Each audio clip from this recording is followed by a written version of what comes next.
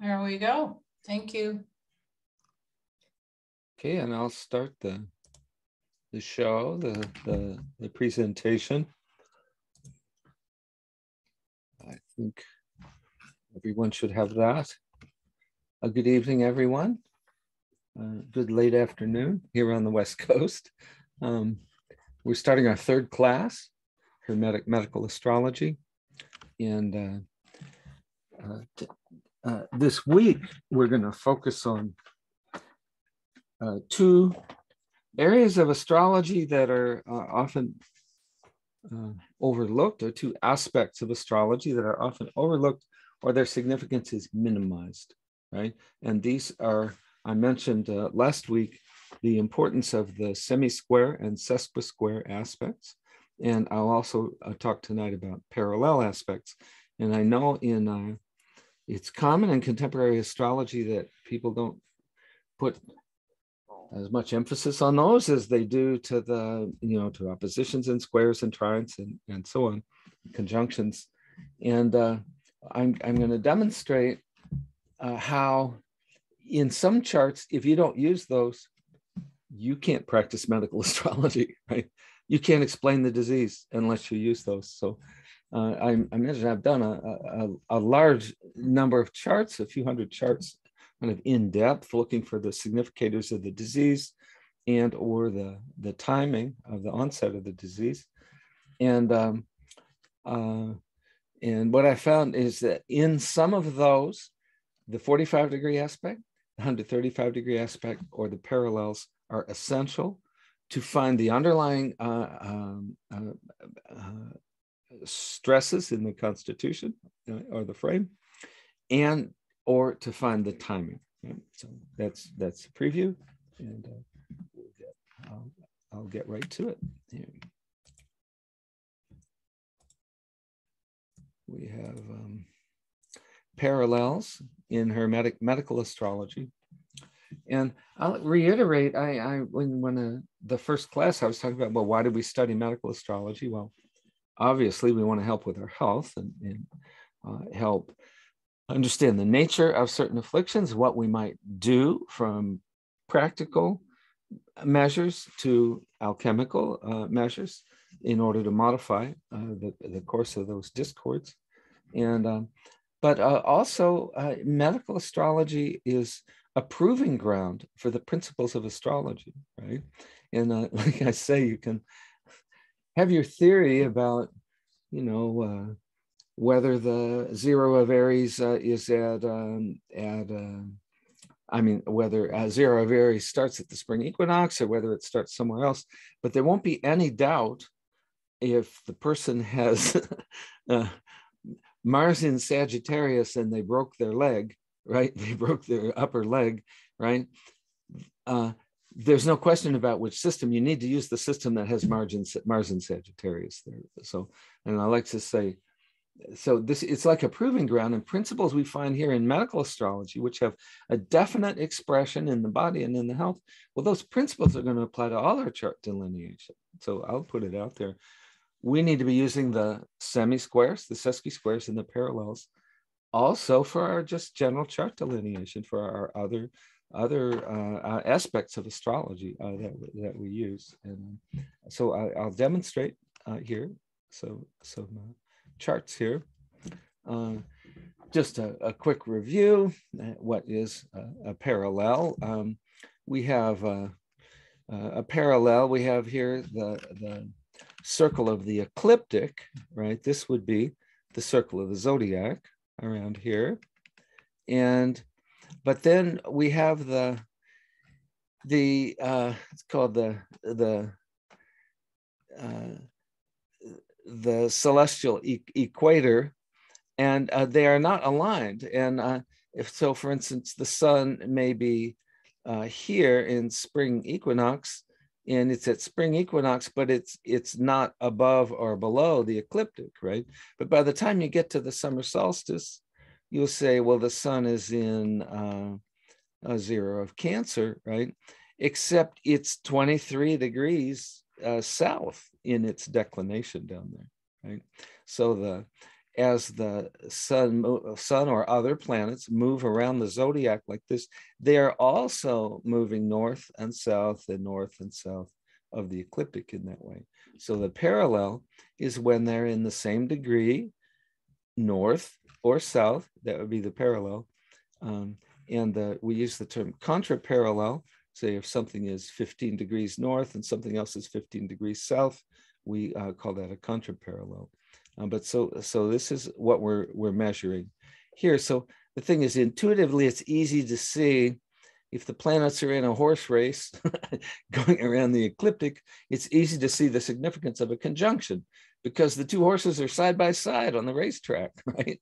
It's easy to see that, or square, it's easy to see that. It's less easy intuitively to grasp the possible significance of something being equally north or equally south of the equator there.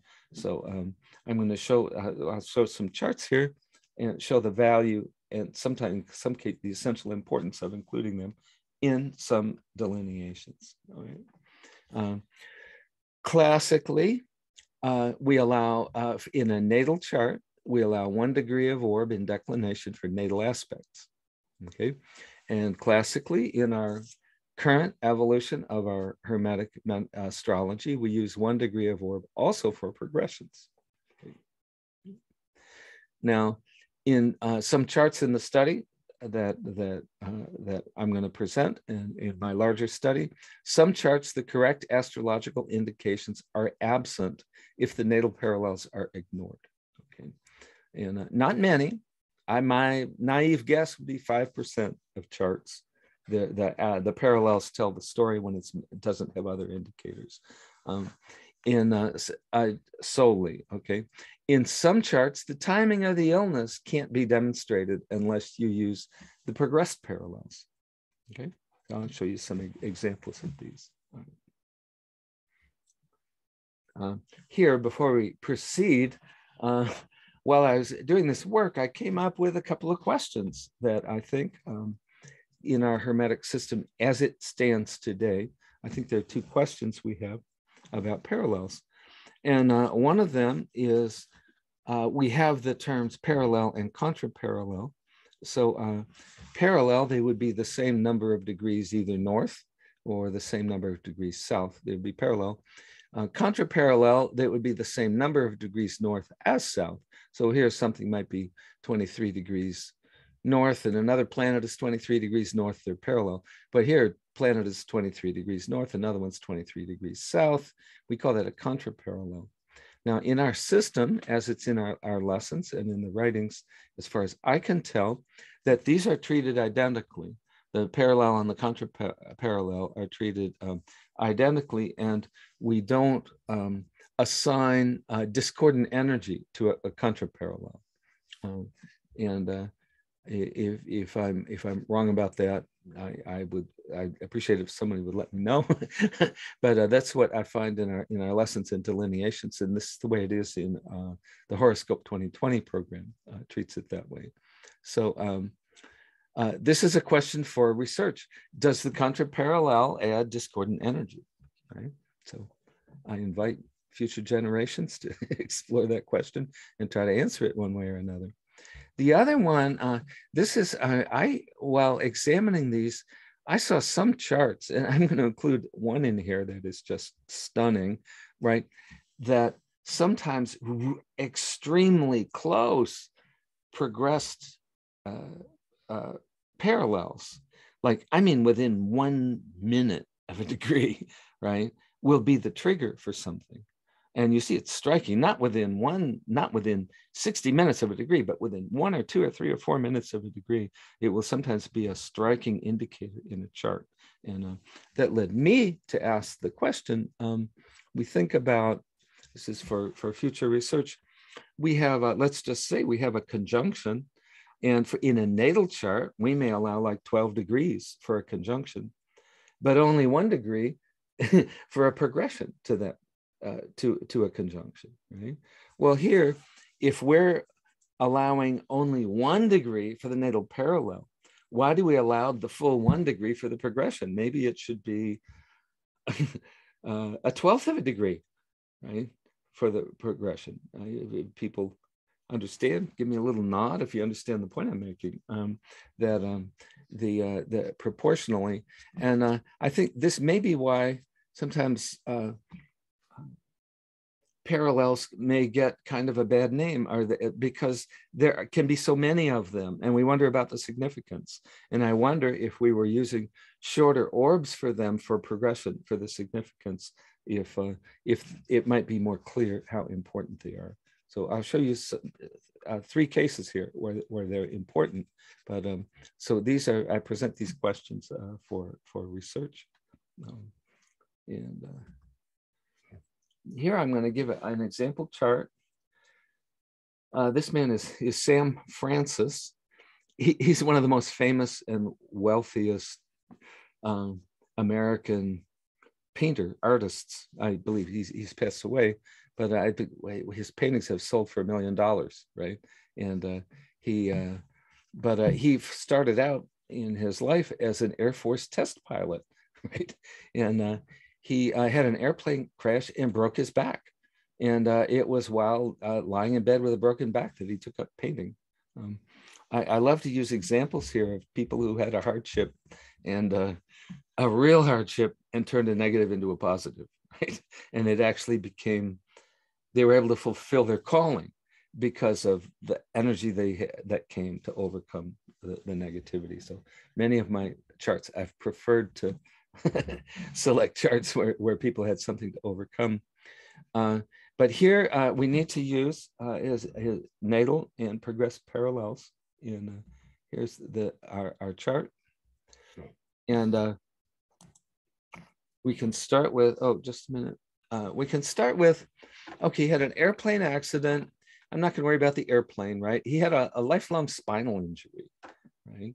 So the spine is ruled by Leo, right?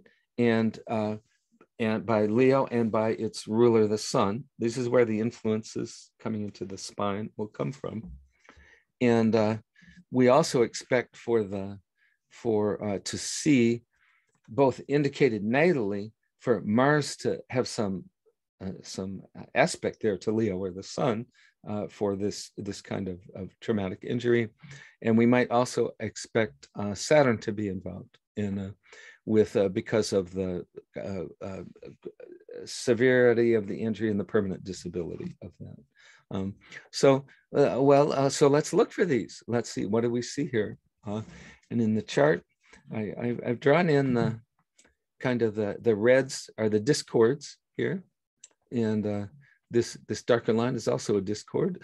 I don't know why it's not red, but you can see, if let's just start, and we're going to look at Leo, right? What is the discord in Leo that might indicate a spinal injury? And here we have Neptune is the only planet in Leo. Okay, and Neptune here has a square. And the square is over here to Jupiter and the moon. Okay. Now, I will just put it out here. It's my opinion that Neptune square to Jupiter and the moon is not sufficient to break somebody's back, right? Those are pretty soft planets, right? There can be something going on there, with the heart or heart disease, or down here with the reproductive system. But that's not enough to break somebody's back, okay? And so we're going to look also, the Leo takes energy from the sun, and here we have the sun, and the sun here is certainly has stressors. The sun is conjunct to Pluto. That's neutral. The sun is it's because it's in a cadent house here. This is a weak house. It's a little wide. It's not actually conjunct to Mars there. Okay, and it is square to the midheaven, and I would just like to say, I don't think that's sufficient discordant energy, like for a dramatic, serious spinal injury, right? Sudden spirit. Okay, we do have here an aspect between these two. This is the planet in Leo and the sun, and these have a semi-square, right? So these are tied together. The sun is tied in not only by rulership of Leo, right, but it aspects discordant aspect characterized by friction, right? So there we have that. Now, okay, just 1 second. Here, let's look here. I'd like to look at the parallels here. The natal sun here is 23 north 25. Natal Mars is 23 north 27. This is an extremely close parallel, right? So if we don't look at the parallels, we might not notice this.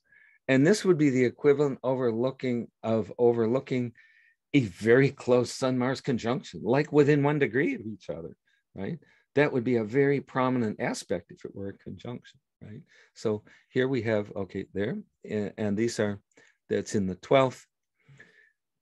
By progressions, these are released by progressed parallels of Mercury in 23 north 32, right? And you see how close, these two are so close, and this Mercury trigger is so close, right? This within 25, 27, 32. That's within 5 or 7 minutes of a degree, okay? Now also progressed Venus is 23 north 14. So you have these progressed planets are crossing and releasing the Sun-Mars parallel. And now in addition, the progressions to the date of the accident, this is the natal sun, progressed planets aspecting the natal sun. Here we have the progressed sun, it's 2137, progressed Mars is 2117. So they're also close parallel by progression also, not just in the natal chart, by progression. And you see they aren't just sitting in the same place, they've moved over the life. And then this one is further released by the natal ascendant in 2124. And this is all fairly close there. So here's our example that you can look at this, you say, well, yeah, there are discords in Leo and so on. And there is, we were looking for Saturn here. Saturn is very important in this chart. I mean, Saturn is involved in a T-square. It's a T-square to the significators over here. So that's important there. So I hope you see the relevance in this particular chart. The guy had a catastrophic accident, and they're very dramatic parallels to Mars in the natal chart and the progression. Here, okay. Now, there's a point here to make. If we want to identify the areas of stress in medical astrology, the areas of stress in the charts, we're going to look at the discordant aspects, right? You're going to read them from the discordant aspects. If you leave all the other aspects out and you just had the discordant aspects, for the most part, you could sketch the medical history from the discordant aspects, okay? I didn't start out thinking this way, but as I got more and more into charts over the years, this just became very clear. And here is, I'm going to show you here the discordant aspects. Okay, it's a conjunction or a parallel to Saturn or Mars, are discords. Okay, I left one out there, and inconjunct to Saturn or Mars would also be would be discordant. Opposition by nature discordant, square discordant, semi-square, sesqui-square. Okay, and so review the discordant aspects to find the discords in the house, in the health. And the principle here is net harmony of a planet, right? A planet has, let's just say, 2 discordant aspects, and it's on a grand trine, right? The net and so it adds up being neutral, or it may even add up being the net harmony. It may be mostly harmonious with this discord over there. The net harmony or discord will not predict injury or illness, right? This is as we would find them in astrodynes, right? The synthesized harmony or discord won't predict injury or illness, right? The discordant aspect to an overall harmonious planet will still tend to attract a corresponding discord in the health. I can just speculate that maybe those harmonious aspects would help the person overcome it, right? Maybe they would, maybe one person will be a cancer survivor and the other one wouldn't, right? The one with harmonious. But we're trying to do the assessment here. We want to find how the chart corresponds to the history and the presentation in the patient. So this is the principle. Here I did one of my first research sets some years ago. I took the charts of the presidents of the United States. Okay, and I didn't want to pick a set of charts with particular medical conditions, right? And I wanted to pick a set of charts that wasn't subject to, say, selection bias. You know, like I could flip through my charts and pick out everybody that had kidney disease, right? But you know, maybe I'm just picking out the ones that confirm my hypothesis. You know, maybe I'm leaving out the outliers that don't do that. So in order to objectify, I said, let me take one set. So I have Doris J. Stone's book, The Presidential Charts of the United States. I said, well, let me use that and look through that. So the charts that wasn't selected for medical purposes, it was selected because they were presidents. And it's a random sample of the kind of things that happen to people. It avoids the problem of self-fulfilling selection. The history of illness of the presidents is well recorded. We know what illnesses they had, and we know what illnesses they had when they died, right? And those are important in medical astrology research. If it's the illness they have, somebody may die or not. The death would have to do with the 8th house, right? But the person still has to have the significators for that disease, right? So this is okay. Now this project, there's a weakness in this project from a research point of view, because the birth times of the presidents are usually speculative, right? And so we don't expect, we'll acknowledge the weakness ahead of time. But here's what I found through there. With all charts where the illness at the time of death was known, in Doris Chase Stone's book, Horoscopes of the U.S. Presidents. Okay, the source of the disease information is either from Doan or from Wikipedia, right? She didn't always have the health history there, but I would look them up on Wikipedia and see what else I could find. So each chart was examined for aspects to the sign ruling the anatomical zone of the organ involved, okay, and the planetary rulers of that sign. Okay, this is how we do our chart delineation.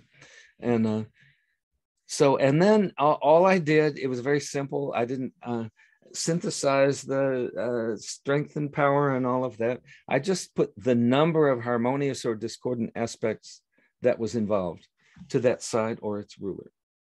Okay, pretty just basic. I'm just exploring the field here. I did this maybe 20 years ago. And here are the results. I found 30 charts in there that met the criteria where we had the information about a disease. Okay, and in 29 of those charts, discordant aspects to the sign and or its rulers were identified. Right? One of the charts did not have a discordant aspect to the sign or its rulers. Okay, the number of discordant aspects was greater than the number of harmonious aspects in 26 of the 29 charts. Right? The number of discordant aspects was equal to the number of harmonious aspects in one chart.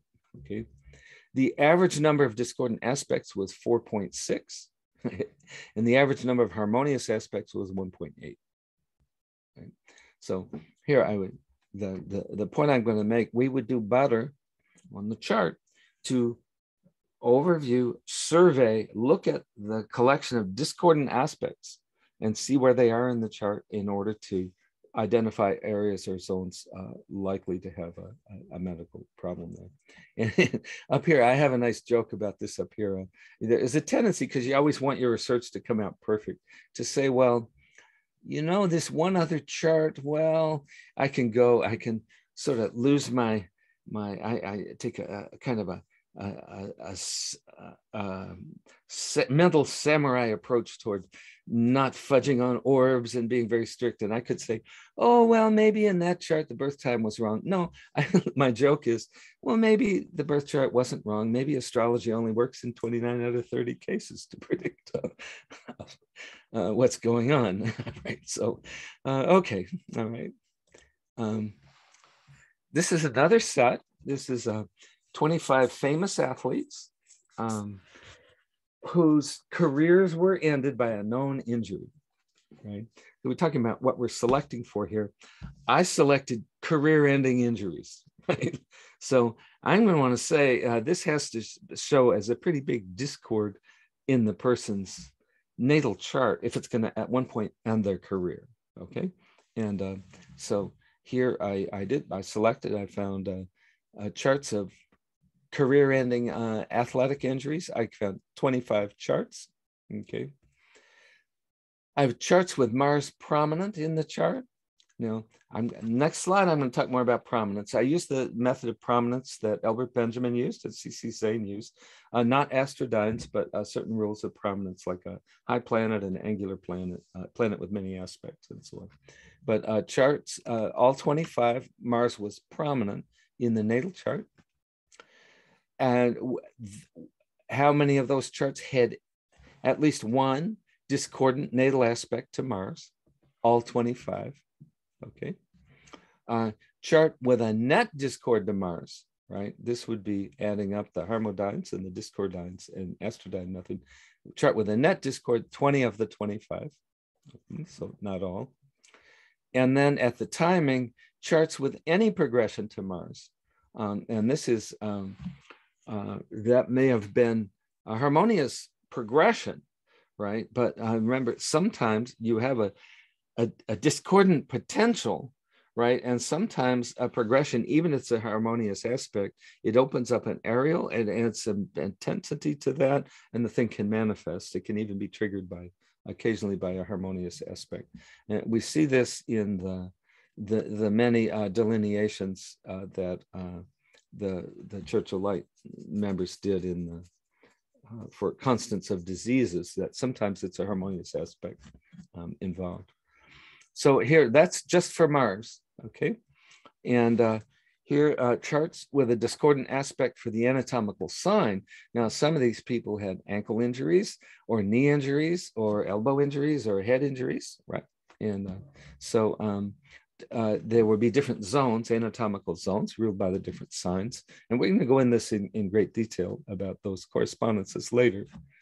But charts with a discordant aspect, any discordant aspect to the anatomical sign, all 25, okay? Charts with a net discord in the sign, only 13, okay? So charts with any progression to the sign or the ruler of the sign at the time was all 25. Okay? So you can, but what we see here I like to say, I think I have a summary here. Let's say, well, here, planetary prominence. This is the question for prominence. And from what I could tell, we have the planet ruling the ascendant or a planet conjunct to the ascendant is prominent. A planet in an angular house, 1, 4, 7, or 10, or conjunct the midheaven would be prominence. A planet aspecting the sun, the moon, or Mercury. Okay, a planet high in the chart, or a planet making a close aspect to one or more other planets, an unusually close aspect to one or more other planets becomes important. So you don't have just necessarily one. I'm not identifying the quote ruling planet of the chart. I'm talking about planets that are prominent, planets that are likely to be dominating the energies of that individual. Okay, and so for the injuries, all athletes with a career-ending athletic injury had a prominent Mars natal. Mars in all charts had at least one discordant aspect. All charts had a discordant natal aspect to the sign of the injury or its rulers. All charts had a major progression to the sign of the injury or its rulers. Those aspects may have been discordant or harmonious. 20% of the charts had a net harmony to Mars, okay, despite some discordant aspects. And I like this, the harmonious aspects did not save those individuals from a career-ending injury, right? Okay, and about half the individuals had a net harmony in the sign of the injury, right? Despite the discordant aspects. And that net harmony did not prevent the career ending injury there. Okay, so have an example here. This time has gone on and almost nobody's heard about Thea Gibson before, but Thea Gibson was the first Black athlete to cross the color line of international tennis. She became the first African-American to win a Grand Slam title. She won 11 Grand Slam title tournaments, right? Including 5 singles titles, 5 doubles, and 1 mixed doubles. This man, Bob Ryland, a tennis champion himself and the former coach of Venus and Serena Williams, basically said that she's one of the greatest players who ever lived. I think she would beat the Williams sisters, right? So she's a remarkable athlete. And in the early 60s, in her spare time, she became the first Black player to compete on the women's professional golf tour. Right? So remarkable athlete. We would expect to see, athletic things there. And I think later, we're going to go deeper into her chart. I want to go into a certain aspect of this. She, toward the end of her life, she had strokes and cerebral hemorrhages, right? Maybe this is a very common way that that humans in the modern world get sick. When we get old, we get heart attacks, we get cancer, we get strokes. Those are the 3 most common things that happen. So this isn't like this ended her career, and that's toward the end of her life, but so, and this is one thing I want to say when you look at the chart, or you look at your own chart and you see something scary in there, you think, well, that just might be the way I die when I'm 82, or 90, right? You don't have to be walk around in trepidation of what it's going to do, and you can take measures also.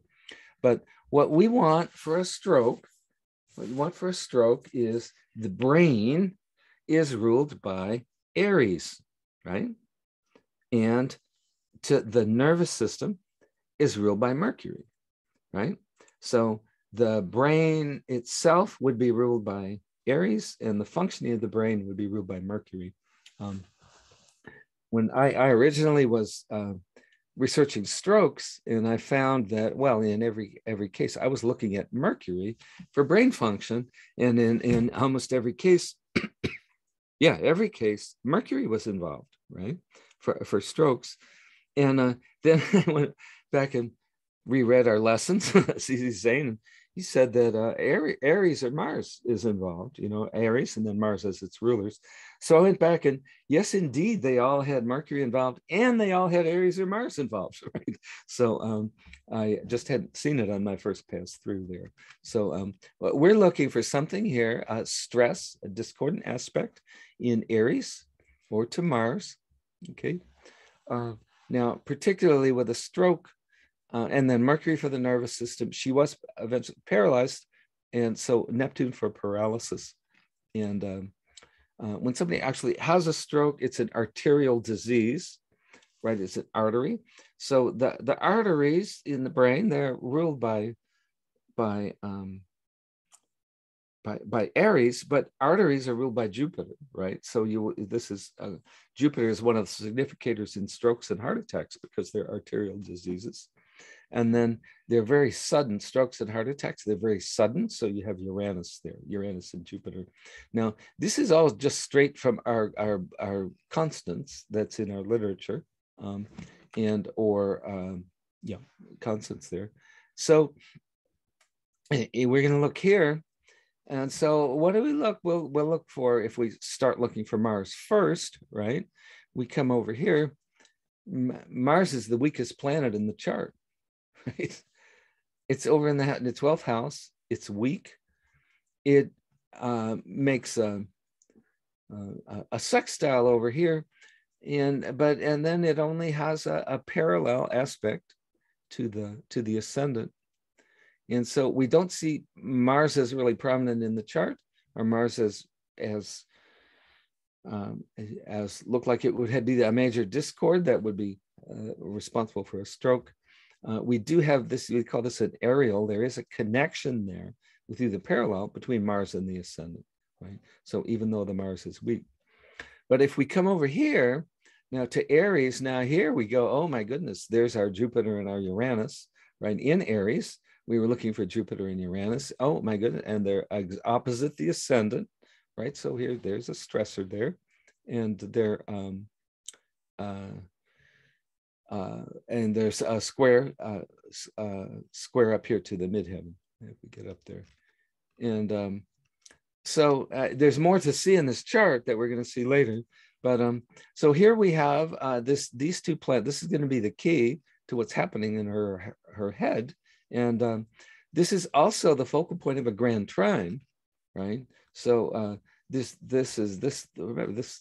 person is an athletic champion, unusually skilled athletic champion. We would expect to see some very powerful harmonies in her chart. So we have these two planets. This is going to be key to the stroke, possible Mars contribution over here, but this powerful stressors here, and a big harmony there. And so okay, now let's see, what do we get next? If we look at the synthesized harmony there, so we have a T-square and a grand trine focusing on one planet. If we look at the synthesized harmony, over here we would get that Mars, right, as far as percent of power, Mars is the weakest planet in the chart, okay? Mars has some discordant aspect to it, some harmonious aspect to it. There's a net harmony, okay? If we look at Aries, right? Remember, Aries is the focus of both a T-square and a grand trine. Aries is medium power, but it's the most harmonious sign, right?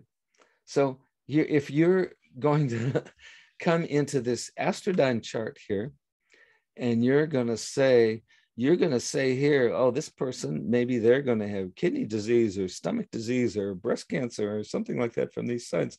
You would never predict from the synthesized harmonies here that this person would have a cerebral hemorrhage in their brain, right? So this is the most harmonious sign, okay? And this doesn't stand out at all.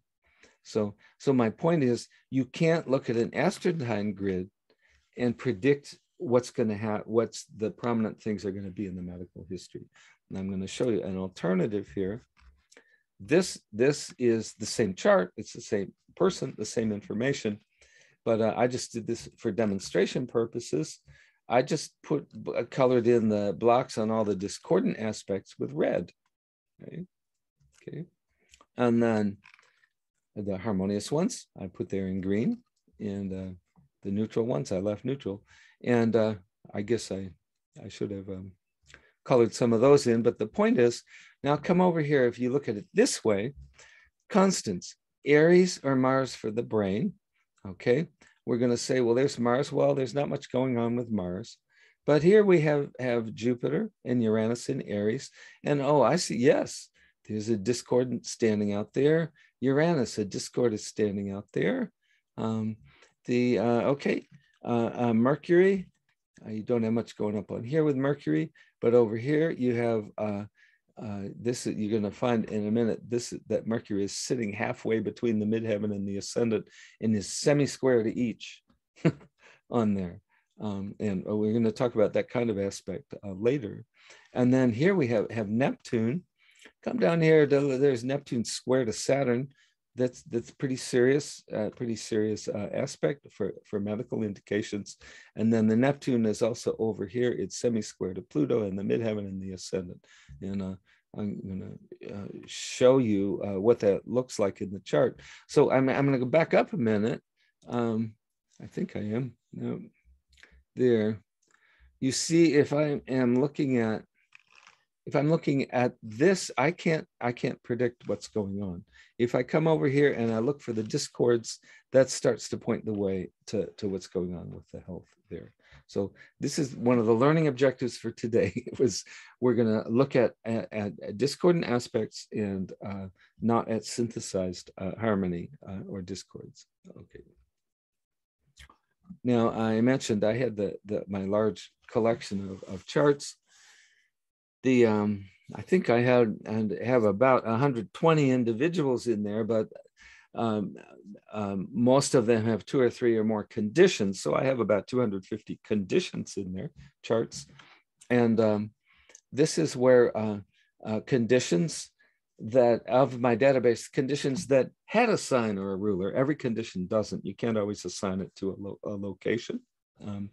But 199 charts had a sign or ruler, and the natal sign or ruler has a discordant aspect 100% of them, right?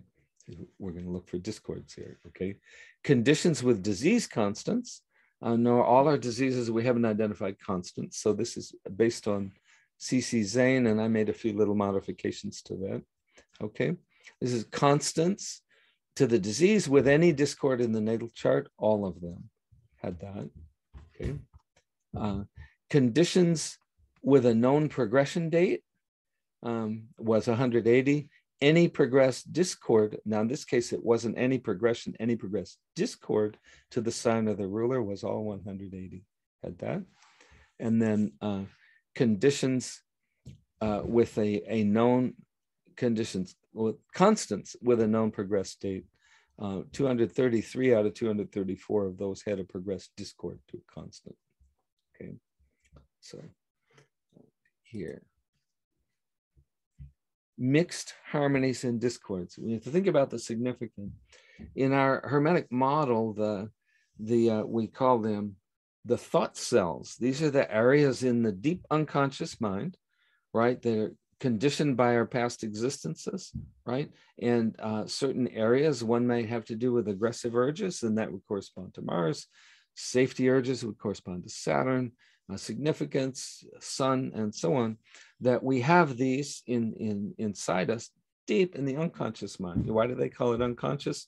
Because you don't have access to it, right? It's unconscious, it's in there, but you can see its effects. So this is our model, that the conditioning of these centers, these energy centers that correspond to planetary energies and that can be activated by planetary energies and aroused by planetary energies, they may attract more discordant or more harmonious aspects, right? Depending on previous conditioning and whatever we've done since birth.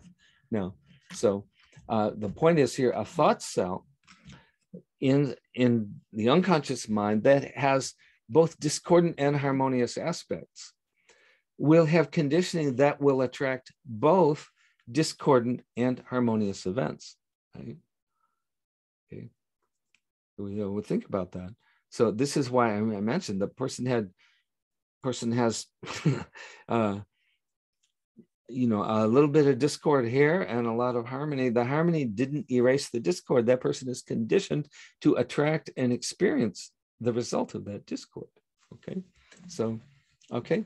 And one of the reasons here is they may or may not occur simultaneously, right? Like the discord may be triggered 1 year and then the harmony another year, right? So, okay.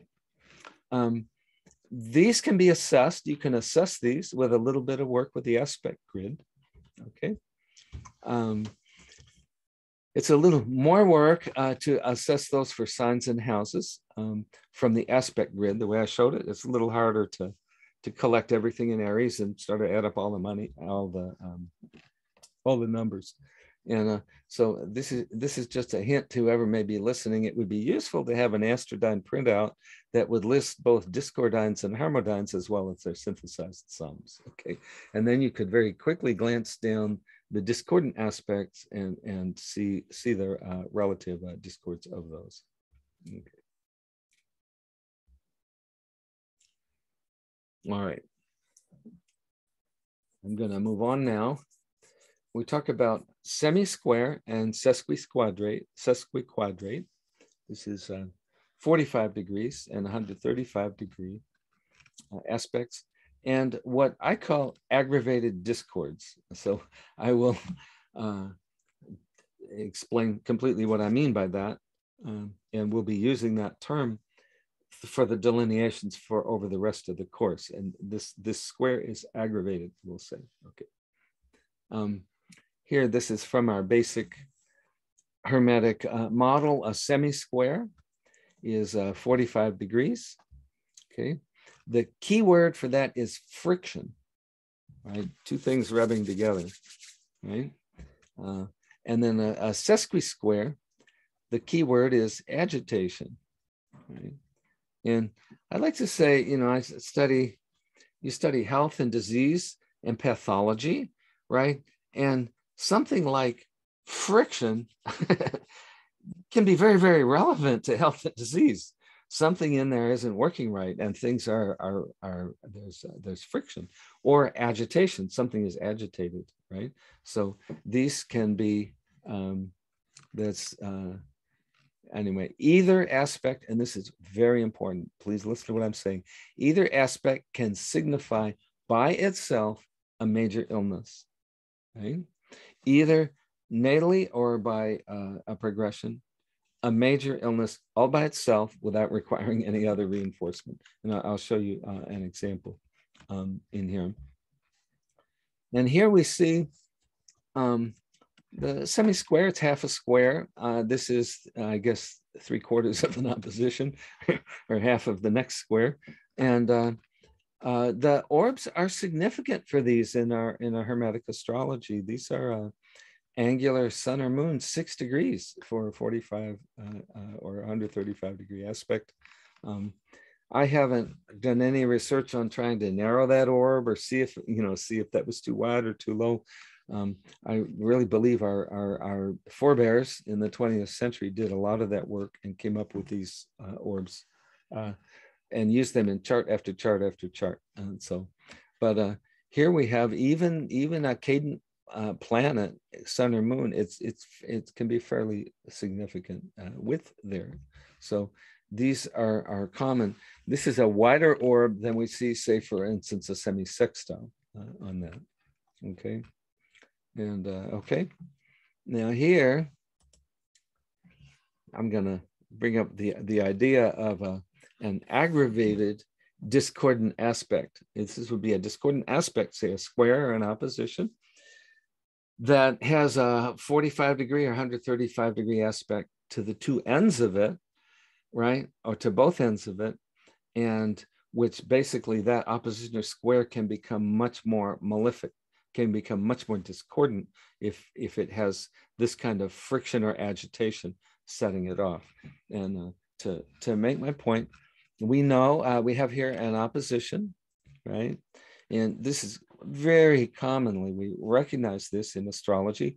Two planets are opposite, but a third planet is trine to one end and sextile to the other.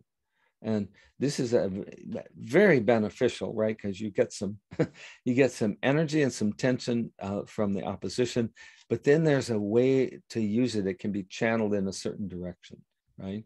That adds harmony to both ends. And I like to say this is like these two people are locked in enmity together, and a diplomat comes along, right? Who has friendly relations with both of them and can come along and make peace, right? You can tend to quiet down the opposition, to remove some of that, drain some of that energy into a harmonious channel. And we recognize this, we see this in astrology all the time.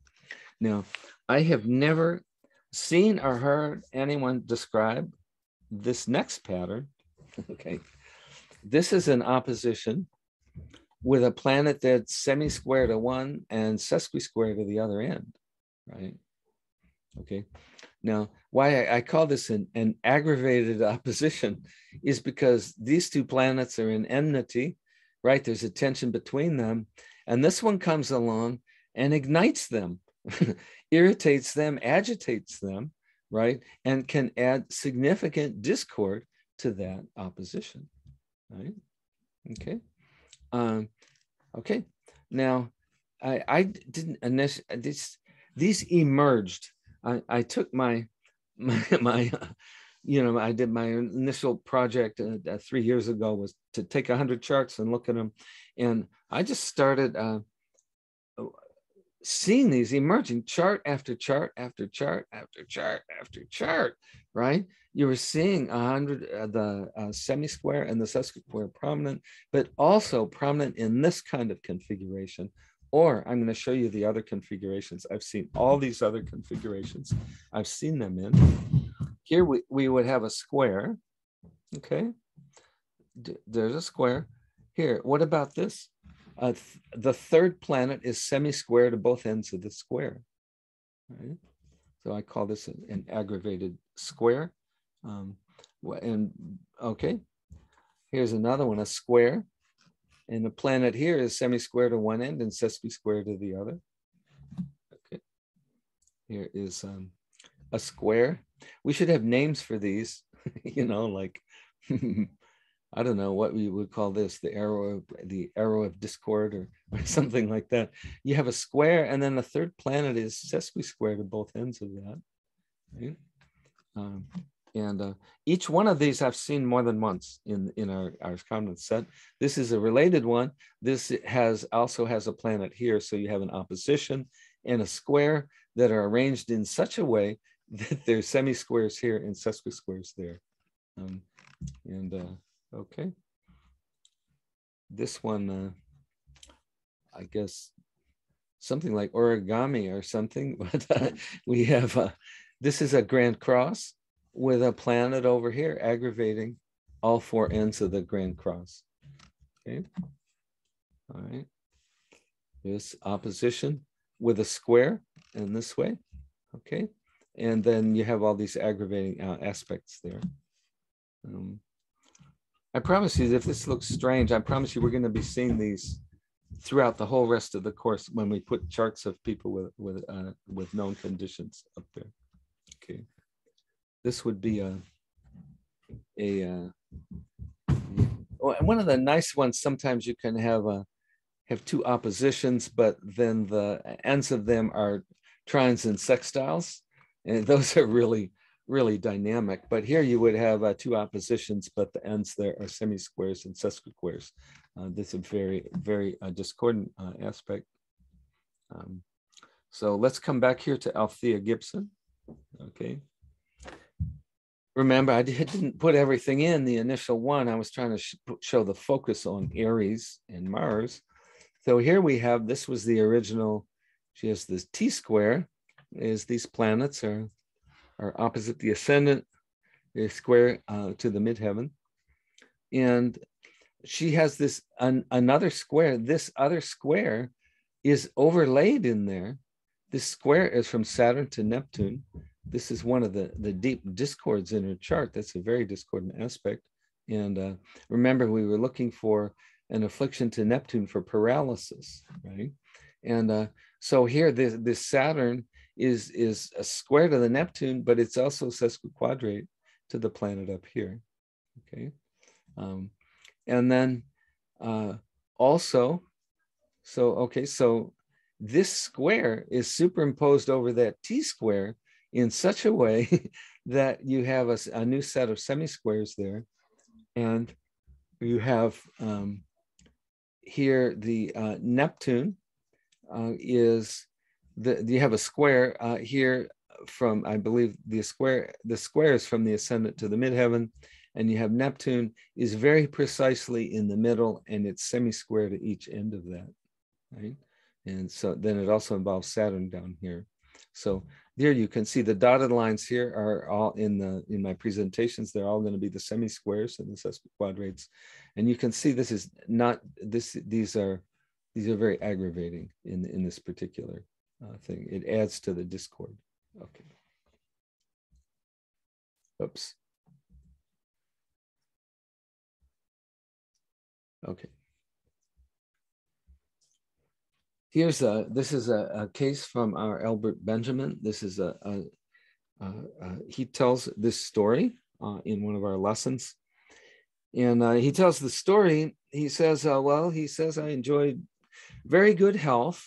And at one point, he says, I was hospitalized with a serious and life-threatening condition.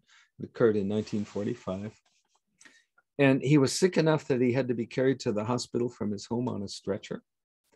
The stories related in our lessons with the story of how his pet dog became aware of his recovery from a distance when the disease crisis had passed while he was in the hospital. I don't know if y'all remember the story there in the lessons. But this is the quote, what he said when he's relating the story. He said, even those customarily alert are at times caught napping. He's referring to himself. Oops. And he relates and says he failed to take note and take precautions for an adverse aspect in his progressions, right? It was there in his progressions. He failed to take note. He overlooked it. And the aspect, he tells us what the aspect was. The aspect was a progressed sesquiquadrate from the planet Mars, okay? Released by a progression to the moon and reinforced by modern progressions, right? So here we have, he's telling us the story. I'll show you the details. He's telling us the story. He overlooked the significance of a sesquiquadrate and ended up being carried to the hospital in a stretcher, okay? So yeah, I'm sure he passed along that story for a reason, that we not overlook the significance of sesquiquadrates when we're assessing medical astrology, okay? And here we have, this is the actual case. Here is his chart in the natal chart. In the natal chart here, we do have the natal chart. We have Uranus is in the 10th, and Uranus is square. There's a pretty close Mars-Uranus square here in the natal chart. It's a T-square, Mars, Jupiter, Uranus. And up here, a focal point of that T-square. So here, he says this is the aspect he overlooked, was progressed Mars, sesquiquadrate to Uranus. Okay, 22 to 22, yeah. Progressed Mars, sesquiquadrate to progressed Uranus. This is the one he said, I failed to take note of that and appreciate its significance.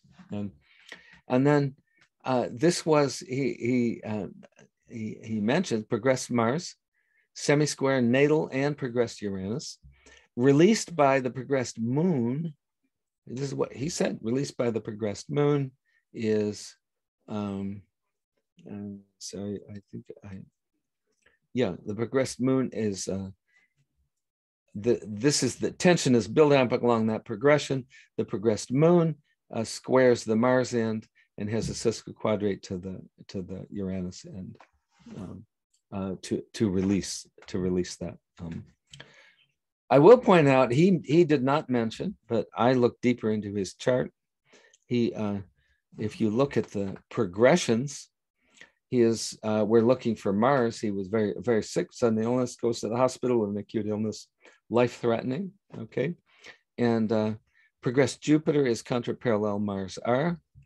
Progressed Mars is parallel the moon, is parallel to progressed MC, and progressed Mars is parallel to progressed Venus, right? So he also, in addition to this, he had a number of progressed aspects to Mars, which he probably overlooked also, along with the sesquiquadrate. And I'm including this chart tonight because the themes of the class are don't ignore parallels and don't ignore semi-squares and sesquiquadrates. And here this chart is a demonstration of that. Okay. This is a case. This is a case. This is a 70-year-old male. He has the sudden onset of fever. No other symptoms. There's no cough, no diarrhea, no abdominal symptoms, no musculoskeletal symptoms, right? And the fever was persistent. It lasted for days. And on the 5th day, he ended up dehydrated with electrolyte imbalance and cardiac arrhythmia, had to be taken to the hospital in an ambulance, and they had to reestablish his heart rhythm of an electrical shock, right? This isn't quite the oh, give me the paddles, boom, like that. They do use the paddles, but when people have what's called atrial fibrillation, they'll give a shock to reestablish the normal rhythm, and that's what he had to have done. Okay. Over the next week, he had 5 trips to the emergency room and 3 days in the hospital. Okay, so you can see this is a very significant illness. And while he's in the hospital and over the next number of weeks, medical tests ruled out any known physical medical cause. They said, this is not due to an infection. You don't have a virus. You don't have a bacteria. You don't have a fungus. It's not cancer. You don't have a malignancy. It's not autoimmune, right? It's a medical mystery. And the doctors told him, this just happens sometimes. It happens a lot in these cases that we never find out what it is, right? And so after about 2 weeks of steady fever, the fever began to subside after about 2 weeks, but it was present part of the daily cycle. He had been going to fever every afternoon and evening for a full 9 weeks. It was 9 weeks before the fever went away. They never found out what it was. No cause was determined. And because he was so bedridden, he had profound weakness. He lost about 10 pounds of muscle mass and had trouble walking because his gluteus maximus muscles had completely atrophied, right? So this is major. This is a serious illness there. Okay. Here's the chart. Okay. We're looking here, it's a fever. We're gonna look at Mars, okay? What's Mars in the natal chart? Mars in the natal chart here is the weakest planet in the chart, okay? It's in a succedent house. It only has 2 very weak aspects. It has a nice trine to the sun, but it's pretty weak, right? And it has a very wide square to Jupiter. I have this here as a theoretical, possibly there's a 135-degree aspect there, depending on the orb you use. So, but we're not going to claim that. And this is the picture. And what I want to say when we think about this chart, I'm going to tell you the way I think about this chart. And Mars is the weakest planet. Okay, we want to see. In this case, I call this is an upper octave illness, right? This is something from Pluto or Neptune or from the beyond. The doctor said there's no physical cause of this illness. This is coming from the inner planes. The discord is coming from the inner planes causing this. This is why I'm looking for in this chart something to the upper octave planets to be prominent. Now, he does have in this particular chart, I read this chart, Pluto is the most prominent planet in the chart. It's the most angular. It aspects the sun by sesquiquadrate. It trines Mercury, it trines Jupiter, it sextiles Neptune, and it's sesquiquadrate to the moon over there. It's a strong, a conjunction there to Saturn. So this is extremely prominent in the chart there. Okay, so we do natally, we really can't quite find a reason why this person would have a prolonged fever at some time in their life, but with that, but here's the Pluto is there. Okay. Saturn, we're looking for Saturn because of the severity of the disease and the wasting. The person wasted, his tissue wasted away during the time. Saturn, the ruler of the ascendant, is conjunct to Pluto, square the midheaven. Both of these have net harmony, but as I mentioned, and it's a theme here, net harmony won't save you from the discords that these are conditioned to attract. Okay. So here's more. This is what's happened. This is what actually happened to when this event occurred. And these are the progressions to the week that the fever was sudden onset, and the week that it was a sudden onset, and he went into the hospital that week. These are the progressions. Okay. And the key thing happening here is the progressed Venus here in 20 of Aries 31 is sesquiquadrate to that Mars. Okay, and this is the only progression to that Mars, other than we're going to see some parallels in a minute. Right? This is the only progression. This, in the same way that a sesquiquadrate put Albert Benjamin in the hospital, right? A sesquiquadrate here put this guy in the hospital with a fever. That's the piece. And then over here, now this is a transit. This is transiting Pluto. Now, we don't count transits as producing major life events. They usually prevent more minor life events. You can start getting in the borderline when you have very slow moving planets. But here, basically over here, Pluto is a transit that is releasing the discord of this sesquiquadrate. And here, the Pluto is sesquiquadrate to Mars and square to Venus. And I'd like you to look at the degrees and minutes here, right? Venus 2031, Mars 531. That's to the minute 135 degrees away. And Pluto releasing it 2031. It's to the minute square, not just to the degree. It's to the minute square to this and sesquiquadrate to that when this was released. Okay. Okay. I have this. I was first looking at this chart. I really didn't think the sesquiquadrate could be could be the issue until I saw Pluto over there. But I was looking over here. I was very much distracted. Well, look at this 22, 26 Saturn, and progressed Mars is 23, 33. Well, that's almost 1 degree, right? And here, the temptation here is to say, oh yeah, here this must be it, right?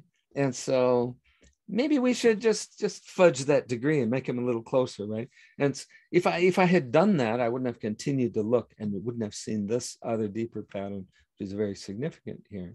So I encourage people, don't shorten your orbs. Be very strict with your orbs. Don't get lazy about that. Okay. Okay. Here's, what do we have?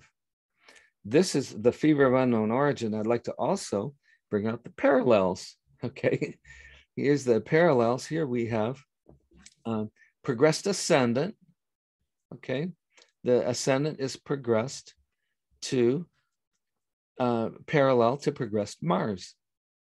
Right. Well, if you think about this, this would be kind of, if it's analogous to a conjunction, we wouldn't be surprised if the progressed ascendant was progressed Mars. We wouldn't be surprised that a person had a fever, right?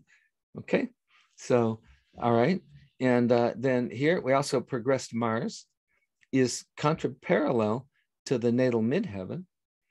So again, progressed Mars contraparallel to the progressed midheaven. We wouldn't be surprised if someone had a progressed Mars conjunct the midheaven that they had a fever. Okay. And progressed Mercury contraparallel to Mars natal radix.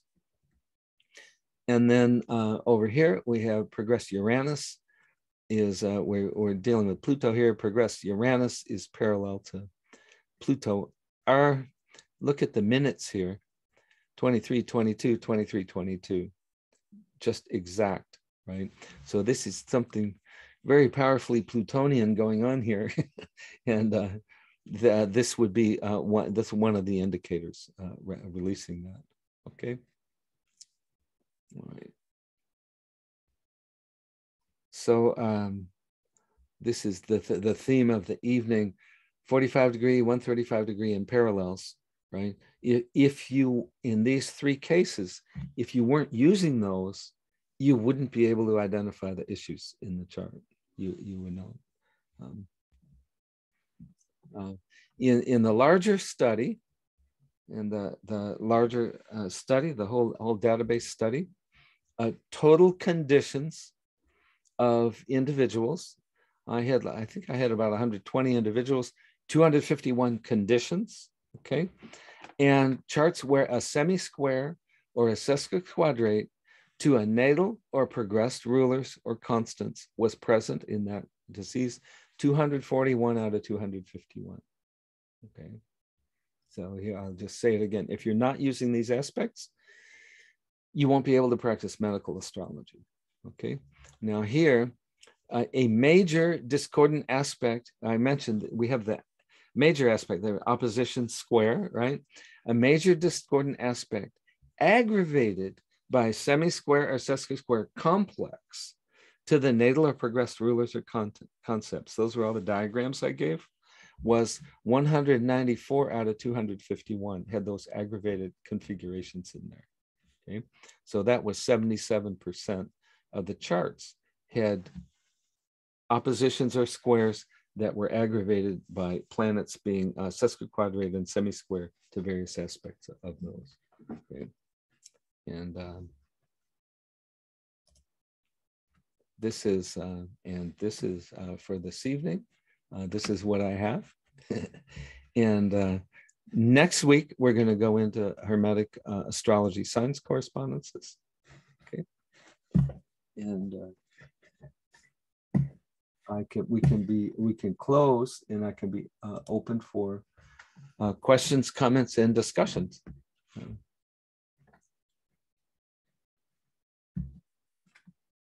Sorry, Paul.